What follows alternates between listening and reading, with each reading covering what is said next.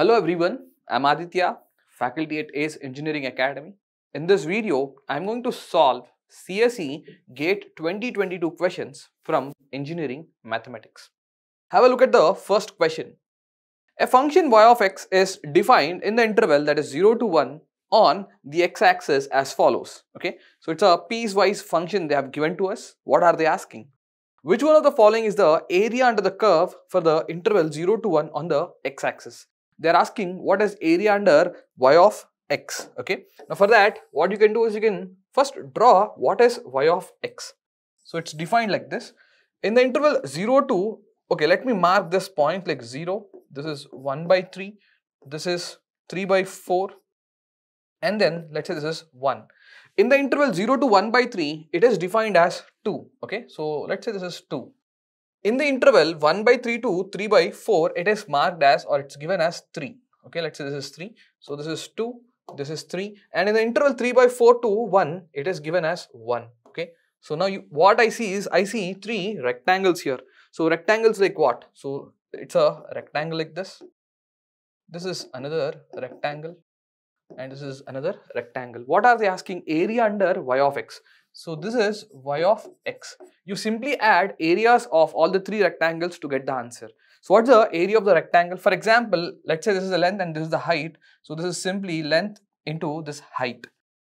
In the same way, add the other areas. So let me find areas of the rectangle. So this length is 1 by 3 and this is 2. So this is 1 by 3 into 2 plus.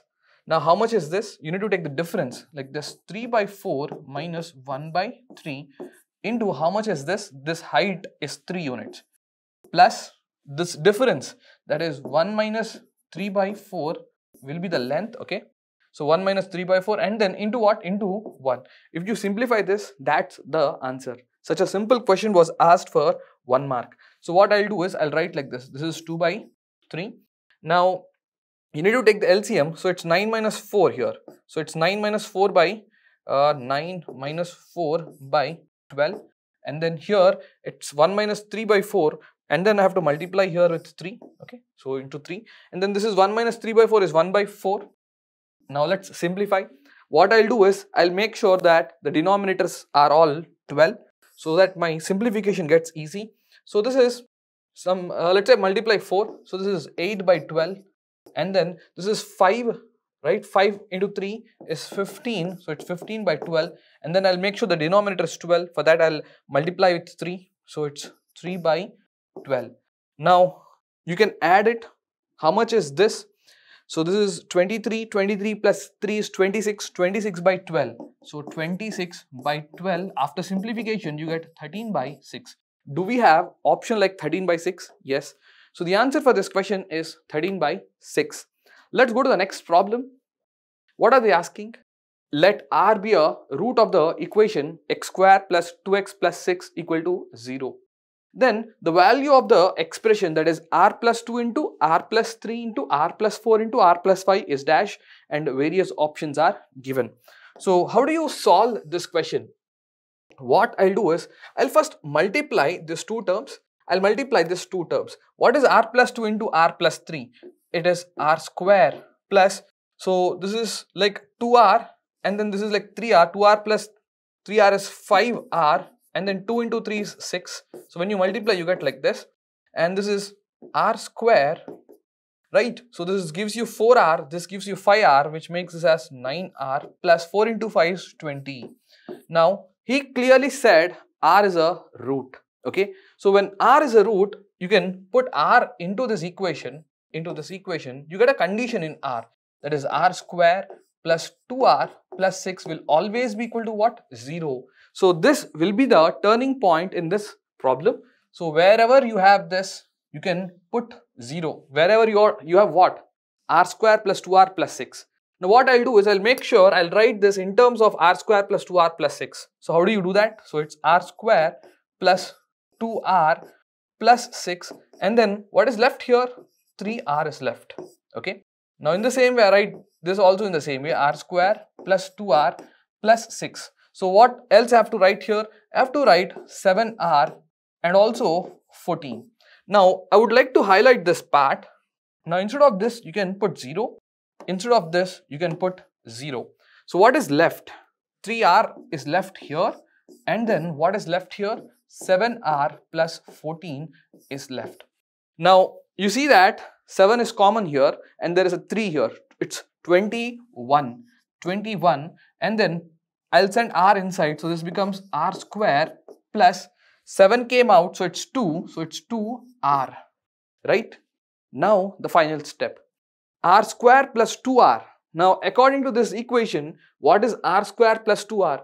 R square plus 2r is simply minus 6. You can use that, so the answer is 21 into minus 6. 21 into minus 6 is obviously minus 126. So that's the answer for this question. Let's go to the next problem. Consider the following two statements with respect to the matrices A, B, C, D. What is A? It's a M cross N matrix.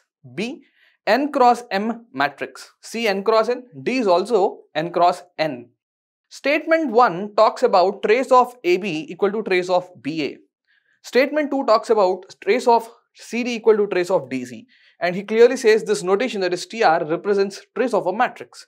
Which one of the following holds? And various options are given. Okay, so ultimately what we have to do is we have to verify what is statement 1 and statement 2. Is the statement 1 true or not? Statement 2 true or not? So statement 1 talks about trace of AB equal to trace of BA. We are all aware of what is trace of a matrix. Trace of a matrix is simply sum of principal diagonal elements, right? So for that you need to find AB and then BA, then take their traces and then compare.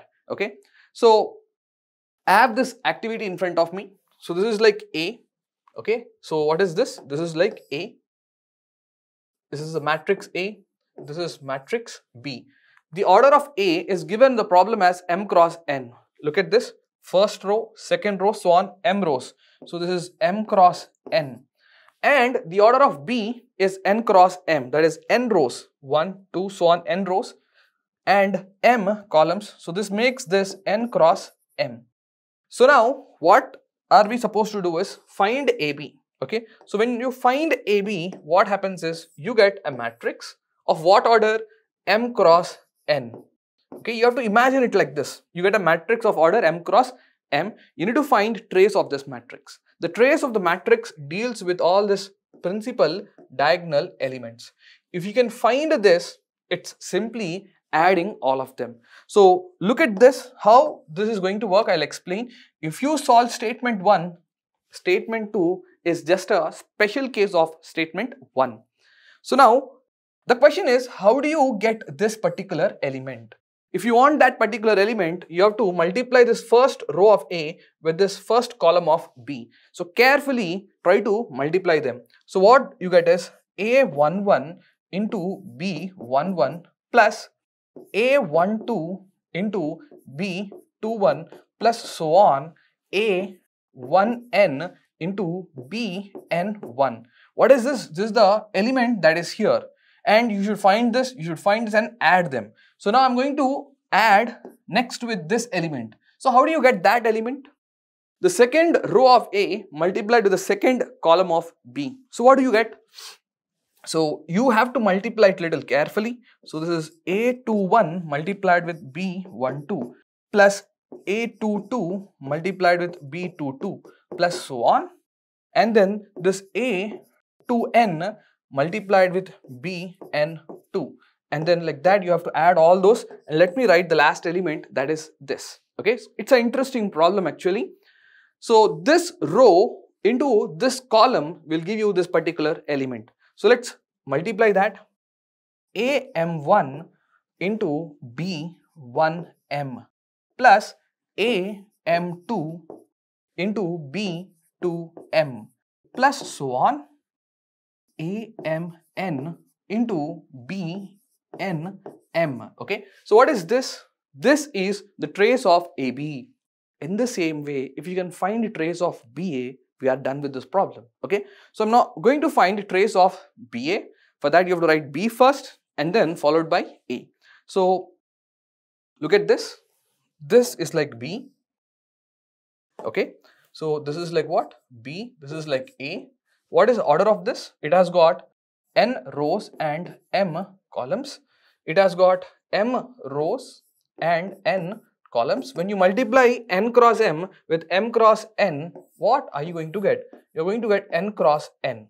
So it also has the principal diagonal, right? If you can find them, you can add and then compare with this. We are done with this problem. We are actually doing a very simple activity. It's not at all a complicated mathematics, a simple activity. So now, how do you get this element? Now for that, I have to multiply the first row of this matrix with this first column. So let's see this. B11 into A11 plus B12 into A21 plus so on B1m into AM1. This is this element. And then we'll say plus what? Plus this particular element. For that, the second row multiplied with this second column.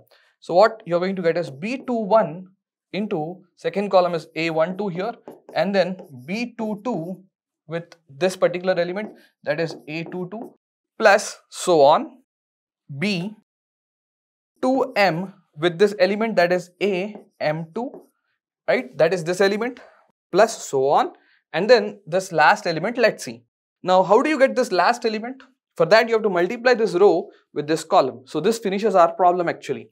So Bn1 into A1n plus Bn2 into what? A2n plus so on Bnm into Amn. So when you add this, you get trace. I just put dot dot dot here, right? So now let's compare this with the earlier trace. I have A11 into B11 plus A12 into A12 into B21 plus so on this. Now try to understand this or try to observe this. Now whatever you see here, whatever I highlighted, A11 into B11 plus A12 into B21, the same thing is appearing here. A11 into B11, yes. A12 into B21.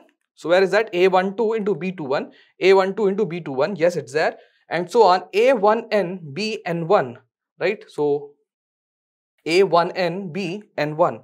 So yes, A1n, Bn1. So whatever you highlighted like this is now appearing this way, right? Whatever I highlighted there, it's appearing here. Now whatever is here, the same thing is appearing here in this form, okay? That means I can now tell that trace of AB is equal to trace of BA without any doubt.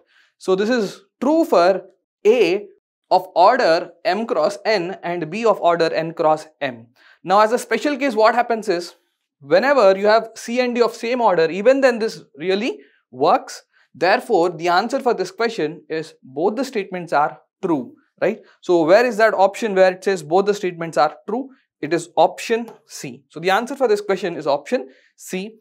Right now, what you have to learn is trace of AB is always equal to trace of BA. That's the property we usually teach in the classes. So in the exam, if you already know this, it's a fraction of second.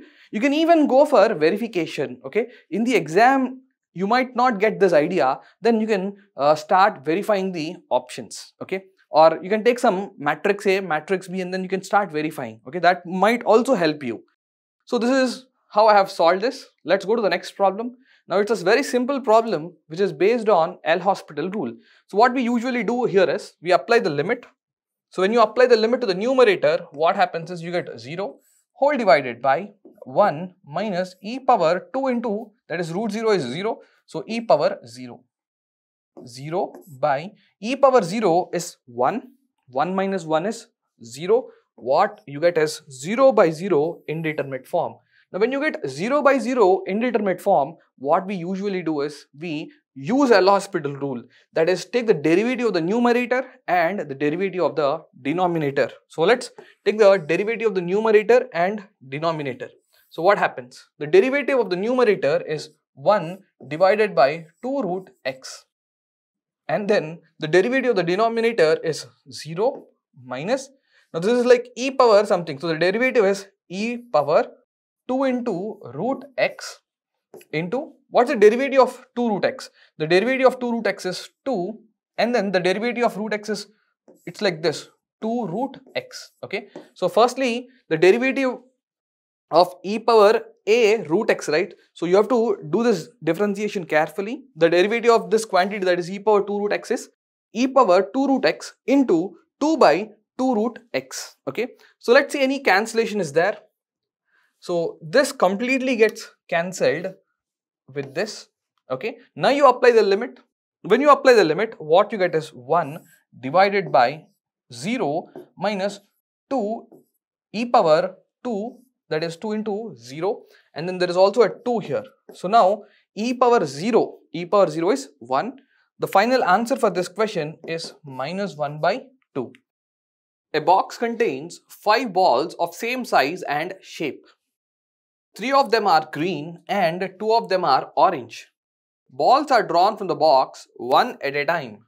If a green ball is drawn, it is not replaced.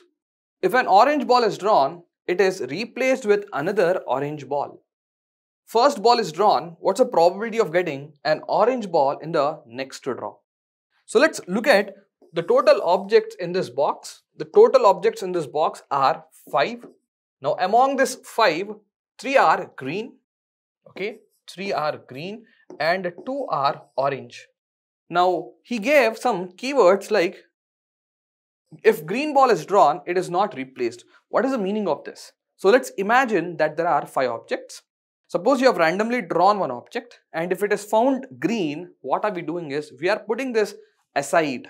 That means the objects that are left over are 4, right? Because you have put this aside. That's how the description is given. What are you next doing? So if an orange ball is drawn, so instead of green, let's say if you have drawn the orange ball, what's happening? It is replaced with another orange ball. So let's imagine something like this. There are 5 objects. Okay, 5 objects. Among them, 3 are green, 2 are orange. You have randomly drawn one ball and you found that it is orange. So what are you doing next? You are replacing this particular orange with another orange and you are placing back in the box. That means if you draw orange, again, how many objects are there?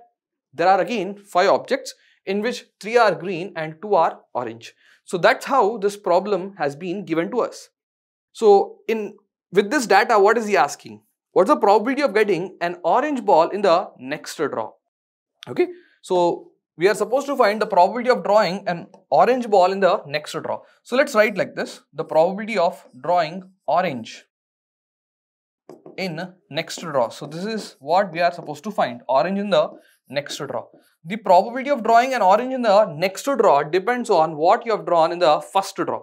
So I'm going to condition this. I'm going to write like this: the probability of drawing an orange ball in the next draw is given as follows: orange in next draw given green in the first draw. Green in first draw into the probability of drawing green in the first draw. Green in first draw. So this is called conditioning. Okay. Plus, let's write like this: the probability of drawing orange in the next draw. Orange in next draw given orange was drawn in the first draw.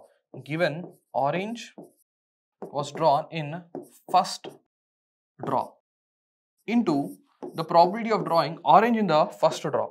Orange in first draw. So this is called the total probability. So I have written the total probability using the conditioning. Okay. So now how do you read this particular probability, right? I'll read it like this: given green was drawn in the first draw, what's the probability of drawing orange in the next draw? So now look at this. It's given that green was drawn in the first draw. So initially 5 objects were there. You have drawn one object and it was found to be green. So when you have found it to be green, we put that aside. So how many objects are left? Only 4 are left. So in the next draw, what's the probability of drawing orange? It is so simple.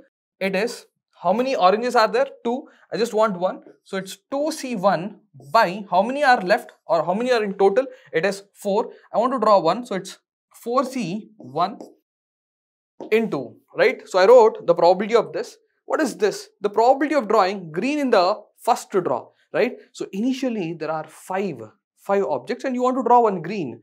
And how many green are there? 3 are there. So because of that, it is 3C1 by 5C1. So I'm done with this first term. Let's look at the second term. So how do you read the second term? Given orange in the first draw, okay? So whatever you have drawn the first draw, you found it to be orange. So when you found that to be orange, what are you going to do? You're going to replace that orange with another orange. So the total number of objects in the box are again 5, among which 2 are orange, 3 are green. So what's the probability of drawing orange in the next draw? So in the next draw, total objects available are 5 and 2 are orange in them. So it's 2C1 by 5C1 into, what's the probability of drawing orange in the first draw? So when I talk about the first draw, so what's happening? There are 5 objects and you want one orange. So it's 2C1 by 5C1. If you simplify this, that's our answer. So let's simplify this. What do we get? You get 2 by 4 into 3 by 5 plus 2 by 5 into 2 by 5. So what's common here? I can take 2 by 5 out. So 2 by 5 is out. What is left here? So 3 by 4 plus 2 by 5. So let's take the LCM. So if you take the LCM here is 4 into 5, which is 20. So I'll multiply 5 here, so it's 15, plus I'll multiply 4 here, which is 8. You simplify this. So this cancels this by 10. So it's 23 by 50. So do we have such options? 23 by 50? Yes. So the answer for this question is 23 by 50. Consider solving the following system of simultaneous equations using LU decomposition. 3 equations are given where L and U are denoted as follows. L is a lower triangular matrix, U is a upper triangular matrix. Which one of the following is the correct combination of values for L32, U33 and X1, right? So we have an interesting question on LU decomposition. Now they are asking you some specific values like L32 and U33, okay? It's a 2-mark problem. So let's see how do we solve this question. Now, the first and the foremost thing that we have to do is write the coefficient matrix. So what's the coefficient matrix? You have to pick the coefficients like 1, 1 and then minus 2, 1, 3, minus 1 and then 2, 1, minus 5, okay? So this is A. We need to reduce this A to row echelon form using only type 3 operation, right? So this is the procedure that we follow for finding the LU factors. So the first step that I write is, I want to make this element 0 as well as this 0 using this particular element.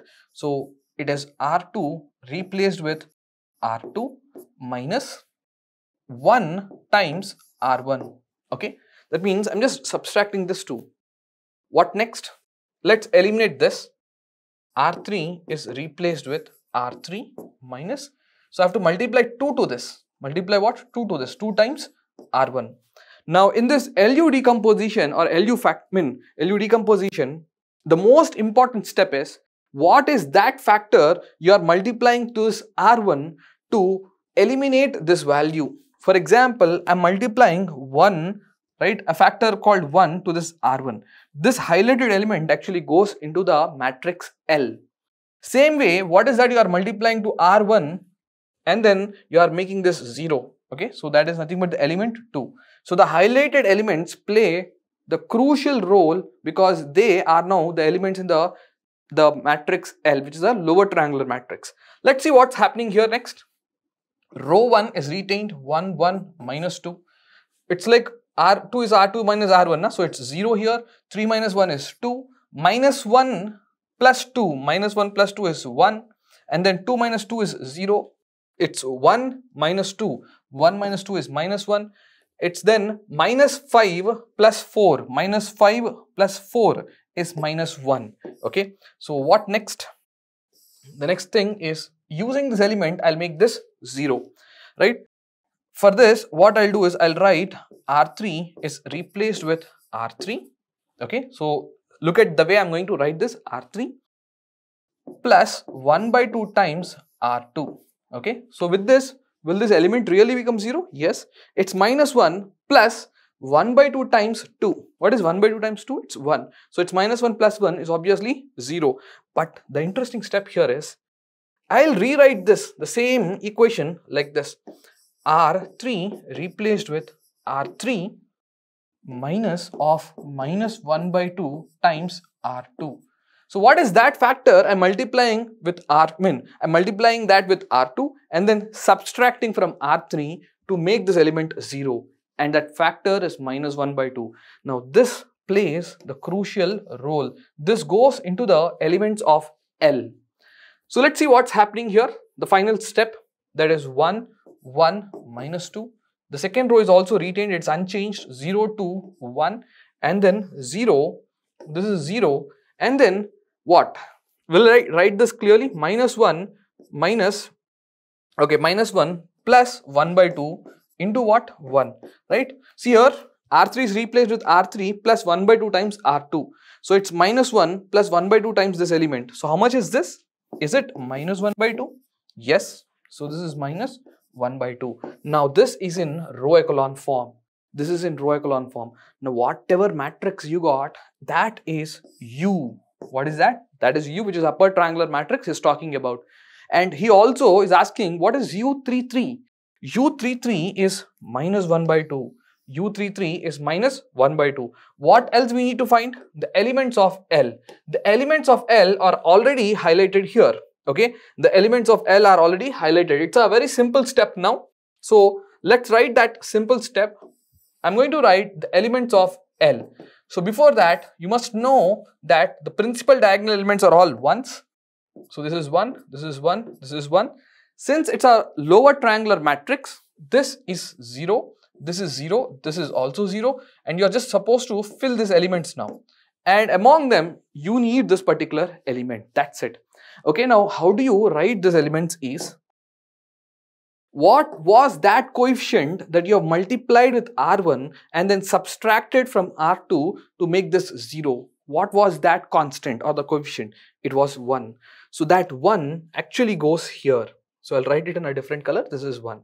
Next, what was that coefficient you have multiplied to R1 to make this element 0? So that is 2. That actually goes here. Right? So we are done with the first step. Look at the second step. What's the second step? Now I want to make this element 0. I want to make this element 0. So what is that coefficient you have multiplied to R2 and then subtracted from R3? Subtracted. All the time this subtraction is important. So what was that coefficient? It was minus 1 by 2. So that minus 1 by 2 goes here. Okay. So now what is U33? We are done with this question, with this 2-mark question. What is U33? U33 is simply minus 1 by 2. What is L32? It is also minus 1 by 2. Let's look for the options. So what are options telling? Is there any option with U32 as minus 1 by 2 and U33 as minus 1 by 2? Right? I can eliminate this. I can eliminate this. I can also eliminate this. That means through elimination, the answer for this question is option D. Right? So this was a 2-mark problem. Let's look at the next problem. Right? So this is the last problem from engineering mathematics. It's a 2-mark question. Which one of the following is R? When he says is R, it's a multiple select question. It's a MSQ. The eigenvectors for the matrix given below. So some matrix is given. Let's say this is A, and some eigenvectors are given. So which of these options are really the eigenvectors of the matrix A? What we usually do is, right, it's a very standard question. Right, any vector x and a scalar lambda satisfying this particular condition are called the eigenpair of A. Right, you just have to go for the verification. Multiply this A and x. If you get some scalar times the same x, then x is the eigenvector. So I have now the verification. I'll start with option A. So I have taken this A and this is the vector that is provided in option A. So let's multiply this. So when I multiply, what do I get? I get 9 minus 6 and then minus 4. It's 9 minus 10, which is minus 1. Right? So you just have to multiply. This is a simple verification process. It's 8 minus 6 and then minus 1. How much is this? 8 minus 7 is 1. And then minus 20, okay, and then plus 15 plus 5, it's 0. And then minus 32, okay, plus 21, and then plus 12. So this is 33 and then this is minus 32, it's 1. Okay, so when I multiply this with this, I'm getting this. Now, when I compare this with this, so this is like AX giving me 1 times X. That means clearly X is our eigenvector for the given matrix. See, option A is okay. No issue with option A. Option A is right actually. Let's verify option B. So I have taken the second vector given in option B. Again the same thing, that is AX. So let's see what happens. This row into this column. So what we get is minus 9 plus 2, right? Minus 9 plus 2. How much is this? Okay. So let's see what happens here. Minus 9, okay, plus 2 is minus 7. Next, minus 8 plus 3 is like 5, okay. And then what's this? 20 minus 8 is 12, right? It doesn't look like the eigenvector. So it's 32 minus 7, which is 25, right? Now see this. This is AX. You can't take any element common. If you take any element common also, you don't get the X back. So this option is eliminated. Let's look at the next option. Now this is the vector that is given in option C. Let's verify it. This row into this column. So what this gives you? 9 minus 4 minus 8. So this is minus 12 and then plus 9, which is minus 3. Next, 8 minus 6 minus 2. So this is 0. Next, minus 20 plus 16 plus 10. Okay, 26 minus 20 is 6 now. Last element. So this is minus 32 and then plus 14 plus 24. 24 plus 14 is 38. 38 minus 32 is 6. So do we have any element common here? We have 3 common. If I take 3 out, so now what's left? Minus 1, 0, 2, 2. So now this looks as if it is AX giving us what? 3 times the same X now. Minus 1, 0, 2, 2 is the vector that we have taken. So definitely it's a eigenvector. Okay, it's a eigenvector. So option C is true. We are left with option D. It's a 2-mark problem, MSQ. So it's a very simple activity that you have to do. So now what are you supposed to do here? Same process. Minus 6 plus 6, this is 0. And then what? Minus 6, okay, plus 9, how much? It's 3. And then 15 minus 24. So how much is 15 minus 24? It's minus 9. The last element, 21 minus 21, it's 0. So do you have any element common here? I can take 3 out. So if I take 3 out, 0, 1 minus 3, 0. 0, 1 minus 3, 0 is the vector that you have taken in the option D. So this is satisfying this condition, that is AX equal to 3 times X. Yes, it's also the eigenvector. So D is okay, C is okay, B is not okay, A is okay. So what are the correct answers? A is okay, B not okay, and the remaining are all okay. So this is not okay, this is okay, this is okay. These 3 options you will enable in the exam. So that's it from engineering mathematics.